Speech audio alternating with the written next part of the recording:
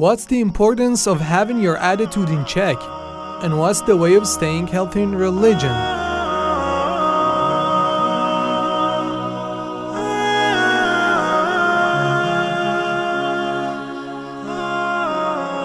Most people would be sorry for losing their fortune and children, not to mention being taken away from this life.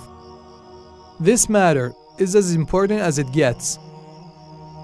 Because if you ask this question from a believer, the first thing they'll be worried about is their health in religion. Based on historic facts, the Holy Prophet of Islam has told the Imam Ali, peace be upon him, about the time he will be killed. Hence, the first question the Imam asked was about his health in religion. Furthermore, after the Prophet's death, he bore difficulties with every ounce of strength he had, so that he would earn God's satisfaction, while most people cannot stand being assaulted even if it was in their best interest to hold their feelings back.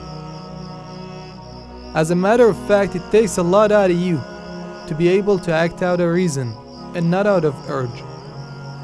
Hence, health in religion could be achieved voluntarily.